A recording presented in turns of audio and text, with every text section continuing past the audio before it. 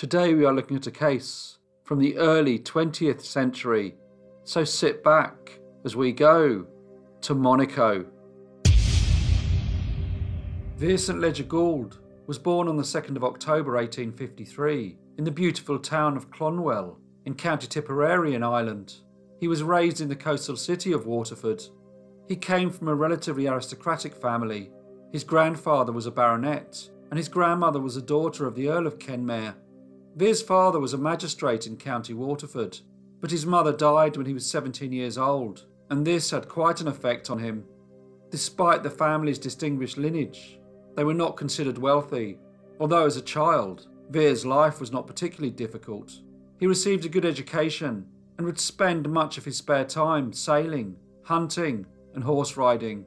When he became a young man, he would often be seen with people who were considered to be from a far more elite social circle. One pastime, which had become popular in Ireland with the upper and upper middle classes, was tennis. In 1877, the Fitzwilliam Lawn Tennis Club was founded, and in 1879, the first Irish Tennis Championships took place. Vere very much enjoyed the sport and became a very good player. Tennis was a way for him to meet Dublin's high society, and in 1879, when he was 25 years old, he entered the first ever Irish National Tennis Championship. He was very fit and athletic and was known for his powerful backhand and his great domination of the net. He won the tournament and became the Irish national champion. Following his success, he travelled to England to compete in the Wimbledon Championships. Again he played well, dropping only 2 sets on his way to the final. The final was considered a great occasion and took place on the 15th of July in front of a large crowd. There was great anticipation beforehand as both players had been playing well and everyone was looking forward to a close match. Vere, however, lost to the Reverend John Hartley, who was the only vicar ever to have won the Wimbledon Tennis Championship. But he did not just lose. He lost in quite a disappointing manner, 3 sets to 0. After the defeat, rumours emerged that Vere, who was now a minor celebrity among those who followed tennis, had spent the night before the final drinking in the London pubs and had arrived to the final match suffering from a terrible hangover, which meant that he was unable to perform at a level anywhere near his best. This was also the year that his father died. He returned to Ireland and continued to play tennis. In 1880, he again reached the final of the Irish Tennis Championships, but this time he lost the title to a gentleman named William Renshaw, who later went on to win the Wimbledon Championship 7 times. His tennis fame meant that he would be invited to prestigious social events, but he began to drink and gamble. This lifestyle soon started to have a detrimental effect on his tennis ambitions, and his promising career ended in 1883, when after some defeats, he decided that it was time to stop playing and instead tried to make a living in London. However, life was much the same for him there. He continued to drink and gamble, and his lifestyle continued on somewhat of a downward spiral.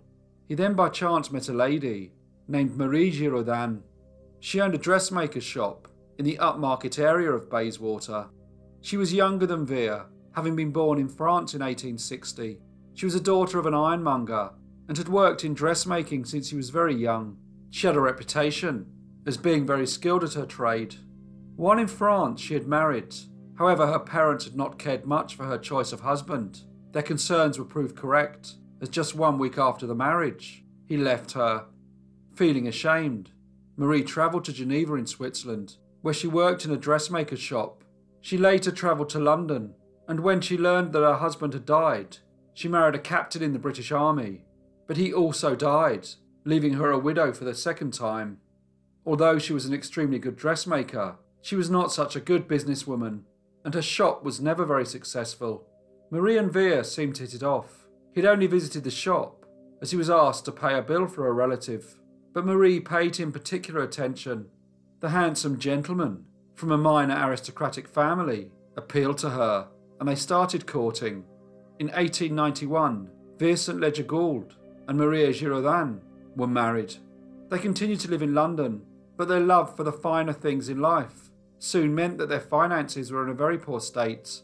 They were behind on their rent and had sold all their furniture, so with few options, they decided to leave the city and made their way to Montreal in Canada. This was a new start for them. They would tell people that they were certain Lady Goold. Marie set up a dressmaking shop, and although this was a business she knew well, it seemed that the couple had not learnt anything from their previous experiences and soon started to live beyond their means. They spent very freely, dining at the more expensive restaurants, and Vere would drink and gamble. They were unable to sustain this way of life for very long, and once again managed to exhaust their creditors. It came as no surprise that Vere announced that he had to leave Montreal for a while to return to Ireland. He said that a family member had died. The couple then spent the next 2 years between Canada and England before eventually settling in Liverpool, arriving in 1903. Here they set up a laundry business, but continued with the pretense that they were from a high social standing and told anyone that inquired that they should be referred to as Sir Vere and Lady Goold. The couple continued to try and live a lifestyle more associated with the aristocracy, but by doing this, they continued to get themselves into debt. They tried to devise a way of making a quick fortune, but nothing seemed to work. Eventually, Marie came up with the idea that they should go to Monaco, as she thought that she may have cracked a system which would mean that they would be able to win large amounts of money on the Monte Carlo gambling tables. So in the summer of 1907, they set off to the small principality, situated on a prominent escarpment at the base of the Maritime Alps along the French Riviera. They continued to call themselves Sir Vere and Lady Goold. They rented the 4th floor of a spacious villa and mixed with the many high society people who spent the summer in Monaco. They had both always been very good at putting on an act. Vere would tell the many ladies and gentlemen he met that the title had passed on to him when his older brother had died in a tragic horse racing accident. Unsurprisingly, this was not actually true, as his brother, Sir Stephen James Goold, was very much alive, but had dropped the title as he had moved to Australia and worked on the railway, and he did not want his fellow workers to know of his noble background. Many people met Vere and Marie in the small principality, but no one seemed to doubt that they were who they said they were, and the couple made sure that they were always courteous, polite and well dressed. Throughout their stay, they were accompanied by Mrs. Gould's niece, a very attractive young lady named Isabel. She would always be seen out with them, and her beauty certainly attracted the attention of young gentlemen, many of who were very anxious to make her acquaintance. Things, however, were not going well for Mr. and Mrs. St Ledger Goold. When they had first arrived in Monaco, they had some success on the gambling tables, but as days passed, they started to lose money and now found themselves once again in a very poor financial position. They wondered how they would be able to stay in Monaco and started to see if there may be a wealthy patron who would be able to offer them a loan. Marie had always been quite good at persuading people to lend her money. At her dressmaking shop in Bayswater, she often borrowed money from her wealthy clientele, and whilst in Monaco, she had befriended a lady named Emma Levin. Mrs. Levin was a very wealthy widow, originally from Denmark, but who now lived in Stockholm. She was not unlike Marie, having had a difficult upbringing. Her father had abandoned the family home when she was young, and life had been hard for her, until she married a very successful Swedish merchant. Mrs. Levin was a lively character, who very much enjoyed the atmosphere in the Monte Carlo casinos. She was accompanied by a lady named Madame Castellazzi. Marie, however, managed to charm Mrs. Levin, and the two started to spend quite a bit of time in each other's company, much to the displeasure of Madame Castellazzi. Marie always appeared to be an agreeable and caring person, and was able to persuade Mrs. Levin into lending her and her husband 1,000 francs. She said that she was waiting for money to be sent from London. The loan was very much needed, as Mr. and Mrs. Goold had managed to lose all the money they had. With the loan, Vere then returned to the gambling tables, but it did not take long for him to lose all the money they had borrowed off Mrs. Levin. Madame Castellazzi, however, had never been fond of Marie and paid her little attention. Things between the two ladies came to a head when they had an argument in a casino. This soon became a very talked about incident among Monaco's high society visitors, and even appeared in the local press. The incident caused some embarrassment to Mrs. Levin, and she decided that it would be best if she returned to Sweden. Before she left, however, she was anxious to collect the 1,000 francs that she had lent to certain Lady Goold. so on the 4th of August 1907, she went to the couple's rented villa. 5 days later, on the 9th of August, the Goulds arrived at Marseille train station on their route back to London. They requested that their large trunk be put in the station storage department while they went to eat at a local hotel. One of the porters noticed that blood was dripping from it. The porter had seen many things since he had started working at the station, but this caused him much concern. He asked a gentleman why blood was coming from the trunk. Mr. Gould replied that he was transporting dead chickens. The station staff did not seem to be satisfied with the answer and contacted the police. The police arrived and, after a brief conversation with Madame Gould, demanded that the trunk be opened. Inside, they discovered a dismembered female body. In Monaco, Madame Castellazzi had informed the authorities that Mrs. Levin was missing. She told them that she had gone to collect a debt from Sir and Lady Gould and had not returned. The police visited the villa that the Goulds had vacated and discovered that Marie's niece Isabel was still in residence.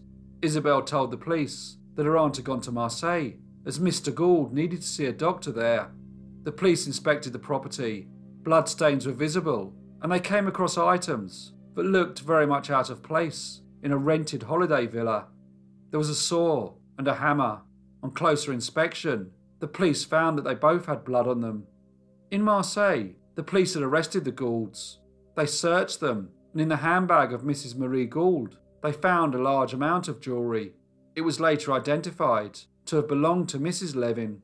At first, the couple told the police that Mrs. Levin had a lover who had killed her in their villa in a jealous rage. They said that they were stunned by what had happened, and without thinking properly, they believed that if they told the police, they would be implicated in the crime, so instead decided to dispose of the body. They did this by dismembering it and placing it in the trunk.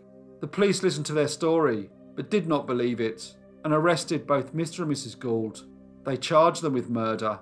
Vere, however, always considered himself to be a gentleman, and told the authorities that it was actually himself that had committed the murder, and that his wife had had nothing to do with it. He said that he had acted alone. The police were very sceptical of his confession. Their investigation had led them to believe that it was in fact his wife Marie who had arranged the whole thing, and that she had encouraged her husband to do away with Mrs. Levin. They also wondered if she may have had something to do with the death of her first two husbands. The trial began in Monaco's Palais de Justice in December 1907 and became a press sensation. There was interest from all over the world. Many newspapers ran the headline, "The Monte Carlo Trunk Murder." The case had everything that the press believed would fascinate the public. A dismembered body of a wealthy widow found in a trunk, the accused being a previous tennis champion and Wimbledon finalist, along with his wife, who dreamed of a high society life, but had never had the means to obtain it. Vere St Ledger Goold again tried to take full responsibility, something his wife seemed happy for him to do, but the court and the press would have none of it. Marie often sobbed during the trial, and her behaviour throughout seemed quite exaggerated, seemingly overcome on occasions and almost fainting. It was apparent that the public and the press believed that she was the mastermind behind the whole event, coming to Monte Carlo in an attempt to win a fortune, borrowing money from Mrs. Levin and then doing away with her and stealing her jewellery. The trial was a short affair, and both Mr. Vere St Ledger Goold and his wife were found guilty. However, in a very strange turn of events, the court decided that Marie was in fact more guilty, having believed that she had planned the crime, and while her husband was sentenced to life in prison, she was to be executed by the guillotine. This was strange, as the Monaco government did not actually possess either a guillotine or an executioner, and not wanting to execute a woman, her sentence was later commuted to life in prison. Vere was sent to Devil's Island in French Guiana. The 1879 Wimbledon finalist, who came from a well-respected family, was to live out his life in a prison on a rocky island in the North Atlantic Ocean, a prison that had been established by Emperor Napoleon's government in 1852. He was, however, only there for a short period, as his health deteriorated, and on the 8th of September 1909, he took his own life. He was 55 years old. Marie was sent to Montpellier prison, where in 1914 She caught typhoid fever and died. Hello everyone, and thank you so much for listening.